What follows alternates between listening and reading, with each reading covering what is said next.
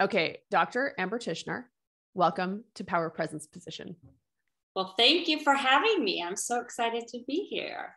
This conversation has been a long time in the making. I can remember when I first heard about your work on female rivalry at work. And I thought it was so compelling. So much has happened since then. You published a book, which we'll get into it in a moment, but really exciting. So take us back. Where does this notion of female rivalry, like I think so many of us have experienced it at work. There's certainly a culture of it. I know I was taught to expect it. I was totally taught to expect which is sad. It as well. My gosh. Yes. It's so true. Sad. So sad. It's the culture, you know, but where does the notion of female rivalry come from? What are its origins? Take us back to what the origins of female rivalry are. What do you think it comes from? There are so many facets to it. It's of course the individual. It's society. It's how women, it's the concept of gender, how females and males have been raised differently. It's aggression and social intelligence. You know, at a certain age, boys and girls will have the same types of social intelligence, but girls at probably 8 or 9, 7 or 8, they will develop social intelligence sooner than little boys will.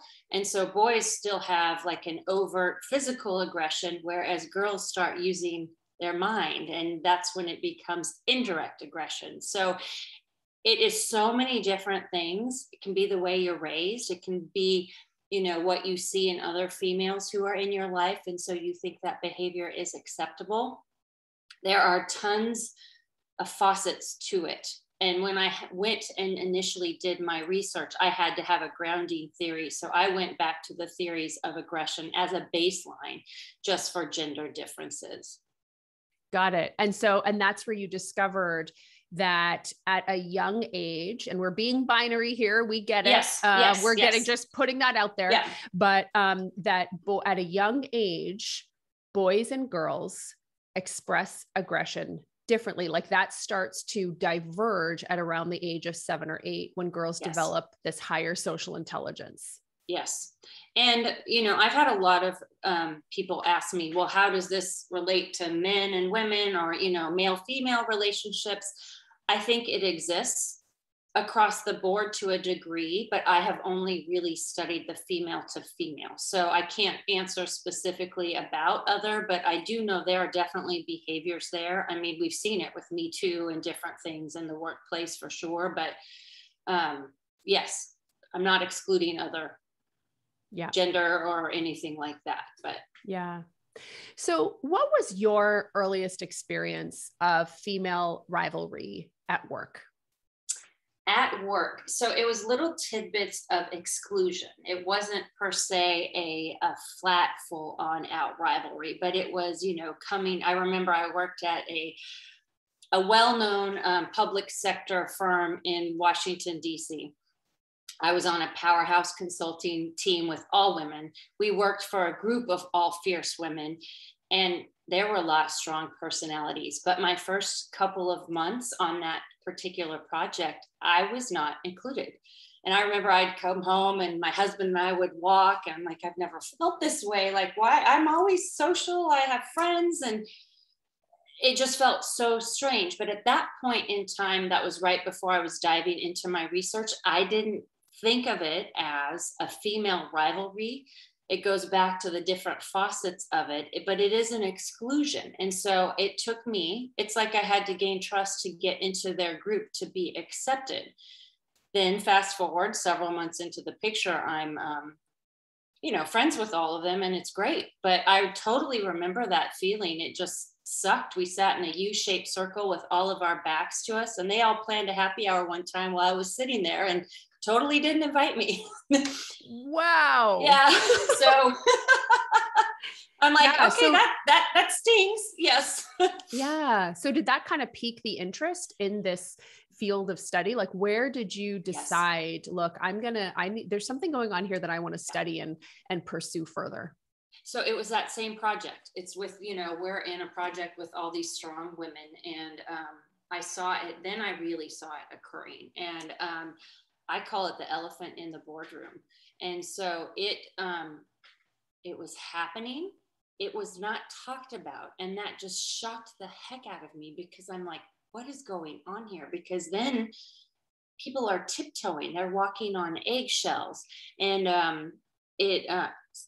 walking on eggshells, it's not talked about, it disrupts the culture. And then as a result, the culture is being endorsed by the behavior. So that looks like it's acceptable.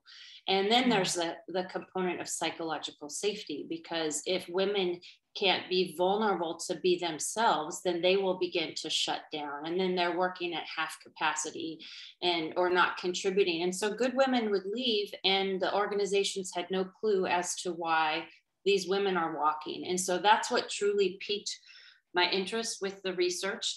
I did a qualitative study on it, and I extensively interviewed 9 women specifically in the working environment. And some of the stories that they shared, like, were mind blowing. Like, I'm like, this is huge. Like, why don't we talk about this? It's not this cat fight or women being dramatic. And I can't diagnose PTSD, but these women having experienced this behavior, it greatly changed the way they wanted to interact with other women. They said they never work for other females again, never be on all women teams again. It changed how they had girlfriend friendships. I mean, it's mind blowing. And, to me, what's so tragic about it is that it reinforces this, what feminist thinkers would call like the core feminine wound. The core wound of patriarchy, which is that women are less than, they're kind of off center of importance. And so your entire life becomes a little bit of an apology. Yes. And with this, and because when it's occurring, and then, you're fighting for room at the top in certain organizations or places, just because that's the way it's predominantly been. But when you're in it, because it's so indirect and so passive aggressive, you question yourself first, because you'll think, well, she didn't just do that to me. Eleanor wouldn't treat me like that. Well, no, I must have imagined it, because I've never done anything to her to cause this behavior. So you'll start to doubt, second guess yourself. And if the woman is very good at projecting the behavior, chances are it's never occurring in front of other people. It's usually a hidden type of behavior, at least in the beginning. And so you doubt yourself, and you start to slowly lose your confidence. Yeah. And so that sort of social intelligence that we have, that is so constructive and powerful in so many ways, is kind of weaponized against ourselves and each other. Exactly. Yeah. And then the way that the subtle teardown can occur very passively, but it can have just huge ramifications about how, you feel about yourself and the behaviors you do. And in a working environment, if that's your paycheck, that's affected, especially if this woman has control over you in a leadership capacity, or, your assessments. So it's a fine line to walk. So let's sort of turn the lens to women entrepreneurs and how female rivalry. So I want to really explore how female rivalry can show up and manifest for us, and the kind of impact that it has. So let's kind of brainstorm, because sometimes I think people can hear this, and there's a couple things, like, it's so in our sort of culture of what I'm going to describe as toxic positivity. It can be so damning and shameful for a woman to admit that she has done these things. Yes. But I'm not sure that any woman hasn't. Yes. Like, no, you'd have to be, you know what I mean? So I just want to put that out there. If you're feeling kind of like, ooh, I'm feeling uncomfortable. I think whether you're doing it directly or indirectly, chances are we've all done it to a degree at some point or another. And I think there's no shame in talking about that, because that's how you evolve and grow. But it's interesting. I would love more stories from the other woman, and it's very hard to get that information, because there's shame. There's a lot of shame involved, and it's both sides. But then in my book, I do have a couple of stories of individuals that came back, and actually one wrote a letter and greatly after she kicked this lady out of the working environment. Like she literally pushed her out of the organization they were working in. And then about a year later wrote her a letter and would very totally apologized for her behavior and how much shame she felt and how she treated her. Mm-hmm. And that's rare. Well, right. And I think it's because, it's this larger sort of cultural soup. And there's so many different things, like this idea that it can be based on this idea that there's so little room on the table, like at the table. So you need to fight for the spots that you have, there's also this other thing that I see. And I remember kind of growing up with this, and it was sort of, bred into the culture that women will be jealous, that they're going to be jealous of you, and they're going to, and that's going to impact the opportunities that they'll give to you. And I don't know, this was probably baseless, but it was really coming through. And I can remember that. So I remember going into the workforce anticipating this, which I bet there are people listening who have experienced that too, probably not all, but some. And it can be so the relationship with other women allies for some women is a little bit tainted from the very beginning, right? Because you're taught to be on guard.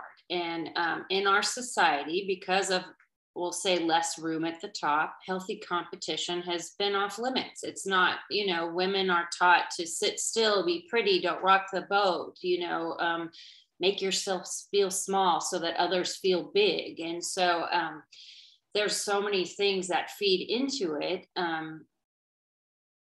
And it's hard to break that mold if that's what society endorses. And then society, the cat fight or the women being dramatic, and it's taught to be made fun of. I mean, you look at some of the reality shows, and The Bachelor starts out sometimes with a cat noise, I mean, if that's not.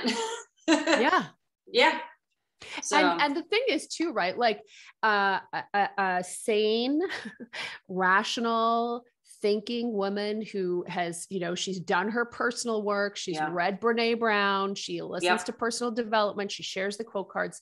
It's really easy to think, oh, The Bachelor, whatever, that doesn't impact me. But, one of the things that I'm seaing is the depth to which, a patriarchal culture absolutely impacts women and how we think, even huge. Smart women. It does, because, and often with women, it's, and again, I haven't studied this in men, but women see their own identity through the lens of how they view other women.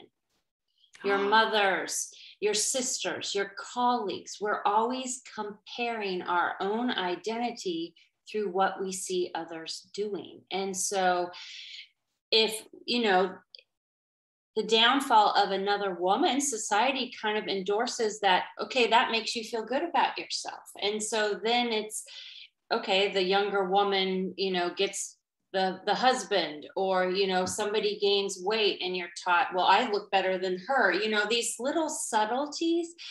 But these downfalls also are teaching us that then as we strive for power, it's shameful to want power. Yeah. If that makes sense. So fascinating. Yeah. Totally. Mm-hmm. This is so fascinating. So this idea that women, how we see ourselves is shaped by how we see other women. And that's kind of the root of comparisonitis. Yes. That's fascinating to me. Because it's hard to separate yourself. And then you look at the women that do. Let's say Hillary Clinton, she's a strong, powerful woman, but then she was called a bitch or this or that for speaking her mind and having a voice. So if you're rocking the boat, it's going back to, kind of not rocking the boat. If you're rocking the boat, you're standing out, then you're loud, then you're too much. And so it's easy to point and, compete or blame. Right. So let's talk about how this shows up for female founders and based on your experience, in seeing women entrepreneurs in particular, what are some very sort of practical ways in which female rivalry might be showing up? And of course, it's not always that you're head to head competing with someone. It's often coming up in much more subtle ways. How have you seen it show itself? Well, it's funny because let's say you're a coach and I'm a coach. chances are just because of, and maybe we're coaching on exactly the same thing, but our personalities are different. So what we bring to the table is different. Our experience is different. Our education is different. Because of all those different nuances, we are going to come about how we do our business 100% differently.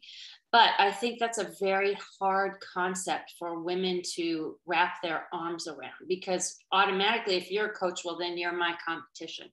And I look at that very differently. I think, well, why couldn't we bond together? Sure, we may be doing similar things. We could even have some similar types of clients, but if I have somebody that doesn't sync well, or maybe my books are full, Eleanor may be the best person that I can refer them to. So there's that kind of scarcity feeling that I think women get. And I've seen that, whether I've had some fascinating stories that if women feel they're being pushed out, the claws come out. And so that's one way to look at it. It's just more of a scarcity mindset. And I just don't think that's a true mindset. Or we flip it. And I think a lot of it, I talk a lot about the she bully, which is, that your little voice in the back of your head. So I call it your inner she bully. And some of it, I'm a firm believer that you have to love yourself in order to love other women, because if that little voice is constantly telling you that you're not good enough, she's equally going to be saying the same thing about other women. So if you look at confident women that have, great circles or tribes, chances are they are really confident in their own skin. And so I think that also plays a huge part in, this type of competition or rivalry that can come out between women. And that's interesting, because I think, so this idea of scarcity and how scarcity can really shut down collaboration. Yes. It can shut down your ability to lead. Yes. It can make you feel that people might be taking things from you. Yeah. And it's interesting because I have sort of done research into this idea of like the feminine creative power, essentially. Yes. And one of the core signs that your feminine creativity, that maybe it's shut down a little bit, it's not as healthy, that maybe it requires some time and attention and that kind of thing, is the fear of other people taking from you. Yes.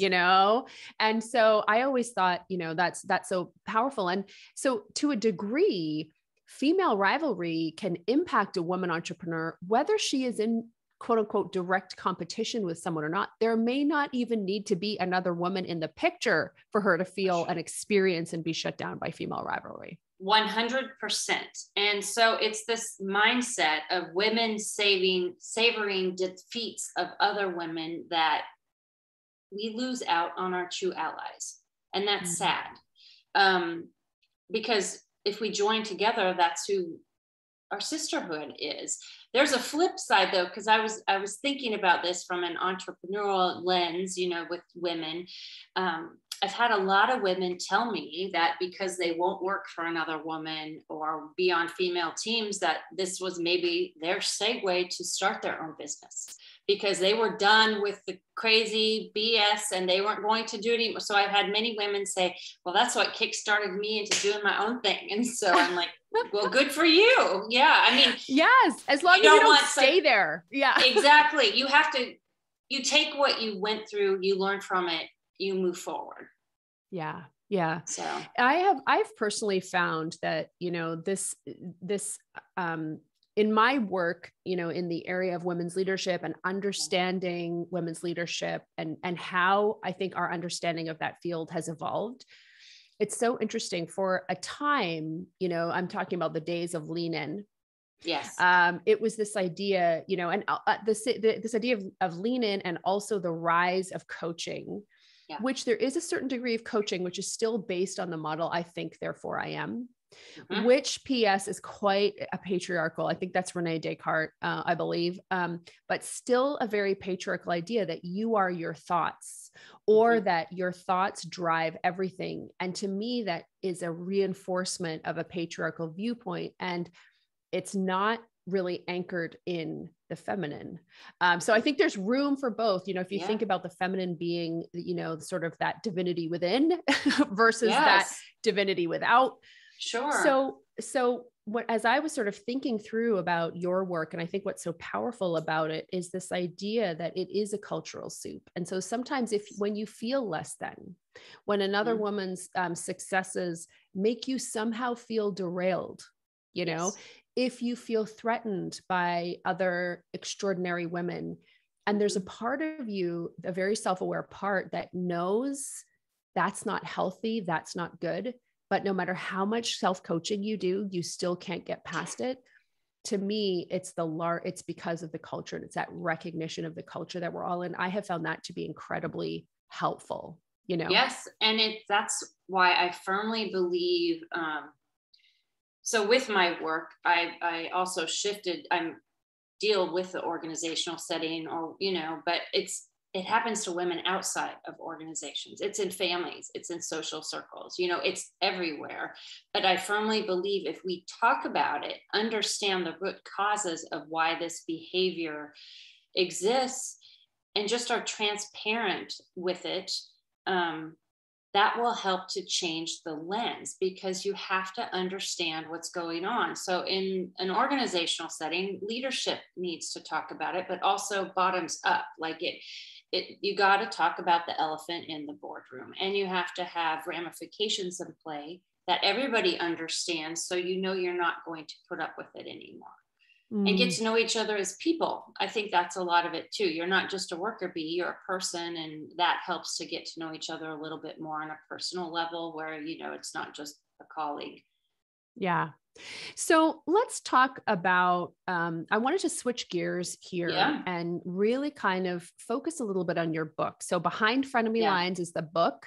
It's available for purchase now. Y'all pre-order. Go get it. It's pre-order. Available, it's available for pre-order. Yes. Pre-order.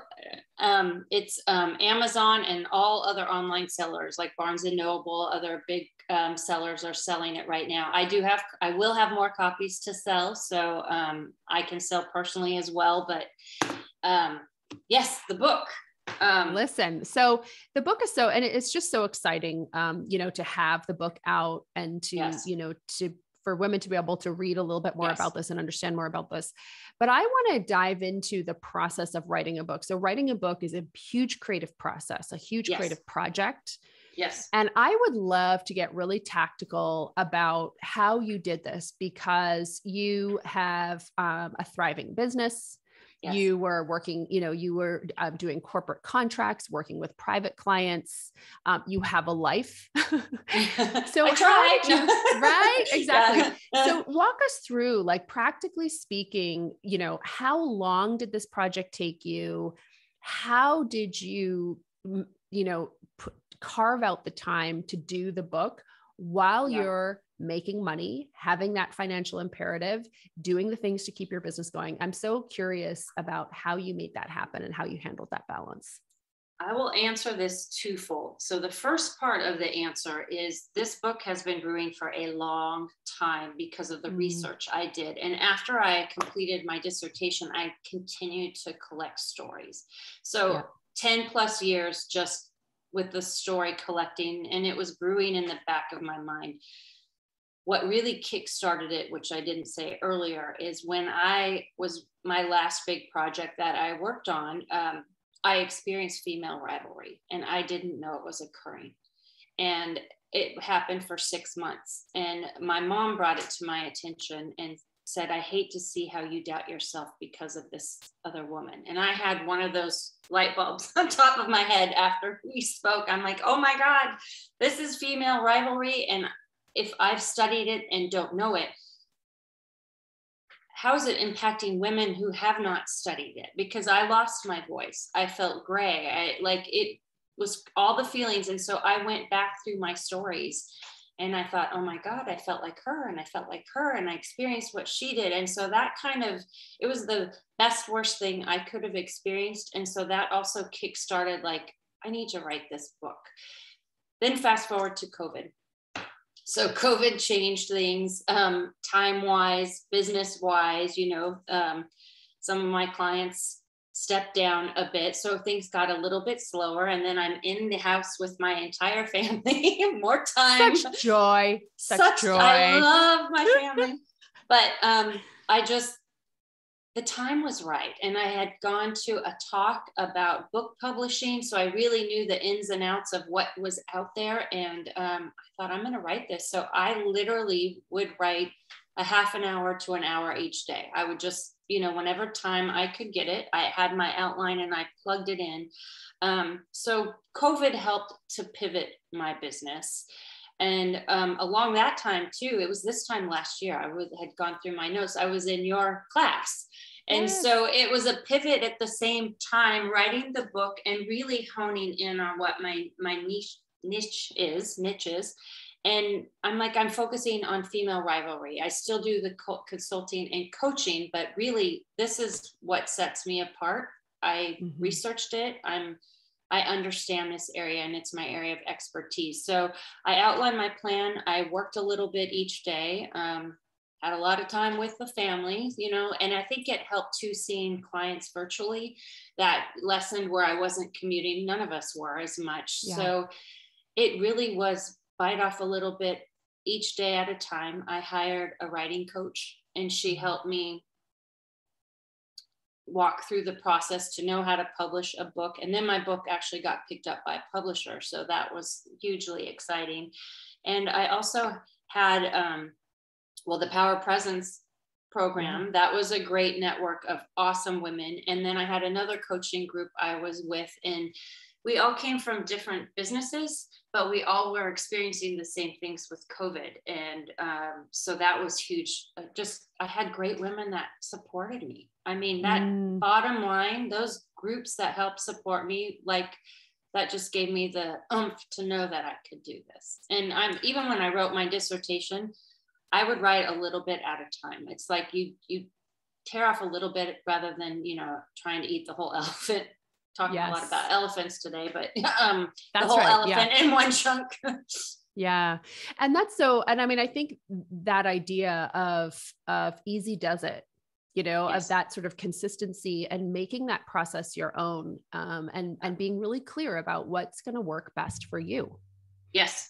And I started that writing the dissertation. I would always write a little bit each day, and I always tried to take one day of the weekend off, just to step away from the computer, because it's amazing when I step away how much of those creative juices get flowing, like when you're out walking or doing things. And so that would re-energize me. And I did that same approach with writing as well. Yeah. So let's talk about, you say niche, I say niche. Let's talk about that a little bit, right? Because that was one of the core things that we looked at in Power Presence Position. And I think it's so grounding and centering for a woman entrepreneur to really understand this is my lane, it's, and I think it's freeing, right? It's very freeing. Yeah, totally. Right.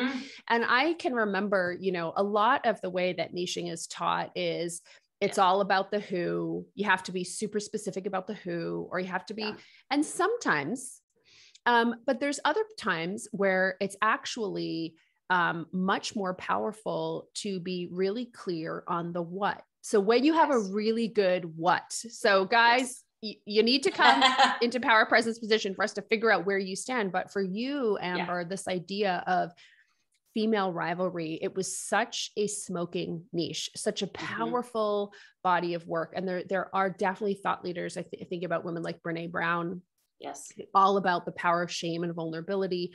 That was the what.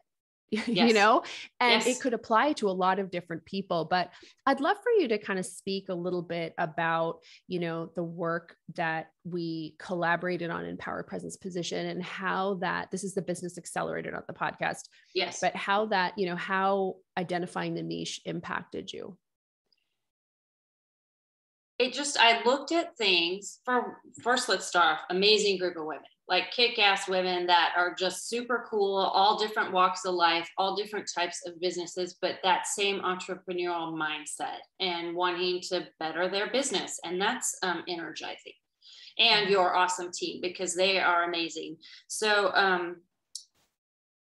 coming into it and answering the questions and the, the interviews beforehand, it's a lot about changing your mindset. And so you're still looking at the bigger picture, but you're honing in on the true messaging. And so rather than me, for example, doing coaching and consulting, I'm revamping my website right now. That will still be in there, just because actually right now it's my URL, but that's not really what I do anymore. I'm doing workshops, I'm doing presentations, I'm going out to, there will be some consulting with organizations, but right now I'm also working, which started this time last year in your class, is my online course. So that I hope to have launched in March for International Women's Month, and it will follow my book outline.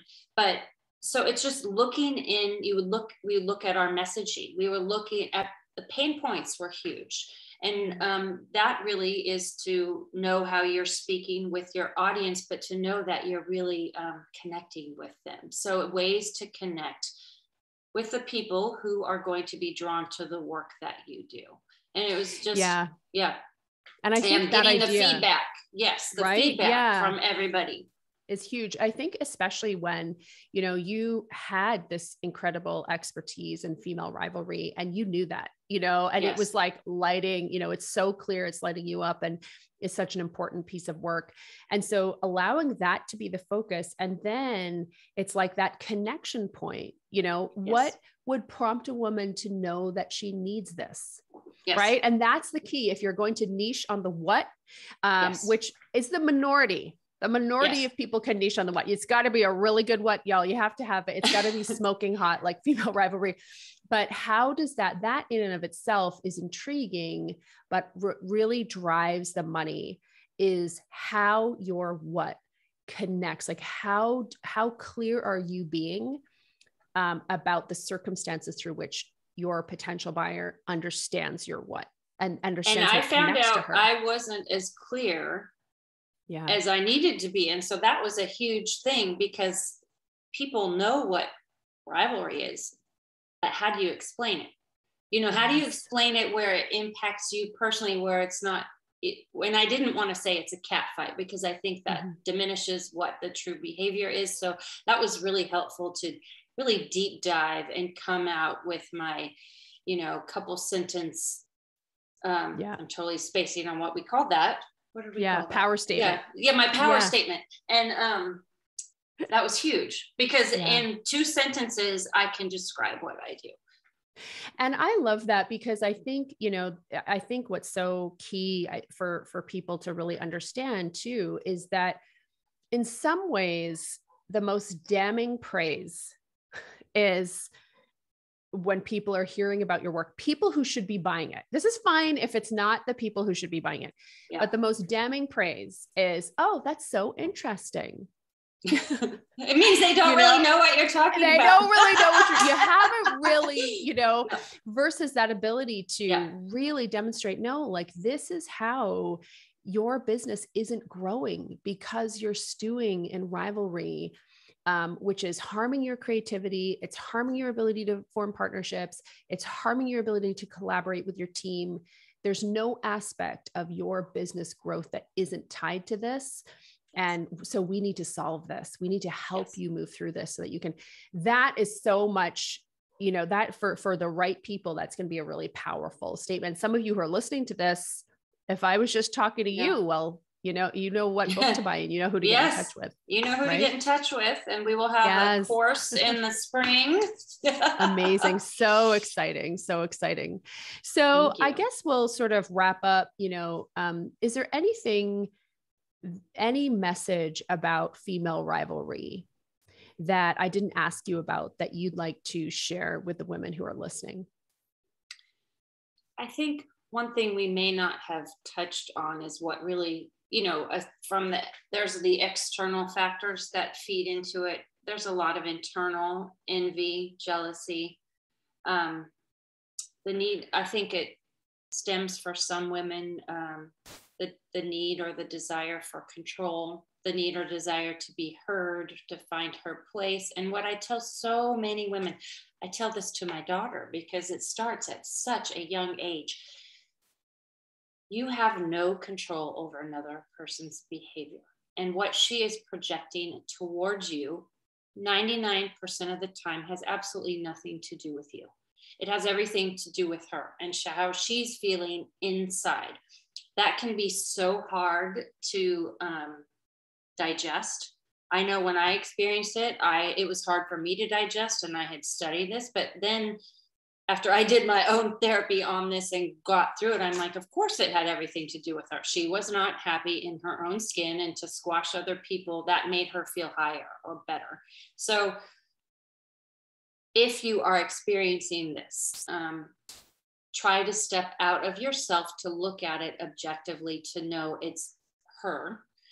If you've experienced it previously, try to look forward to know how you can overcome it, because if you are still in it, it can eat you alive. So those are the main things. Just it happens and it's awful, but when you overcome it and you know what you don't want to have in your team or your organization or your own business, that is eye-opening. And the women I've spoken to who have overcome this, what they've done to change on their teams and their own work businesses, it's just amazing, because it's made them ultimately stronger. I love that. And I think what I would add to that is it's her and it's the culture. Exactly. You know, I think that's such, yes. It's her yes. It's her as a product of her own limitations, and that we all have. And it's also her in the culture. And this doesn't mean you need to be best friends. No, it doesn't mean no. It's just so helpful when you have, like you said, you know, when you have that clear picture, oh my gosh, this is happening to me. Yes. You know, I'm experiencing this. And and I think I guess, where I'm coming from is, I think there's been so much weaponizing women against each other and putting us at fault for, and making us accountable for a culture that has never, that has never really valued us. And I feel like that's such an important component of it, as well, in terms of how it's a tangled web we weave. Isn't it? And it's not black. Yes, it's not black and white. Like it's going to be different for everyone, but it certainly is there. Yeah. And I love what you said about this idea of, in that tangled web, it is about just getting back to yourself. And, like getting back to yourself, your voice, your wisdom, your intuition, trusting that, and having that be that whole place being your starting point. I talk so much about intuition and your gut instinct. My next blog this week is all about listening to your spidey senses, because right. That I just read a quote, your instinct is your guardian angel. And I believe that, like, you need to listen to that. That's your whisper telling you the truth. Yeah. Well, I so appreciate you being here and sharing your wisdom with us. Guys, go out, pre-order Behind Frenemy Lines, and follow Dr. Amber Tichenor. Thank you so much. Thank you so much.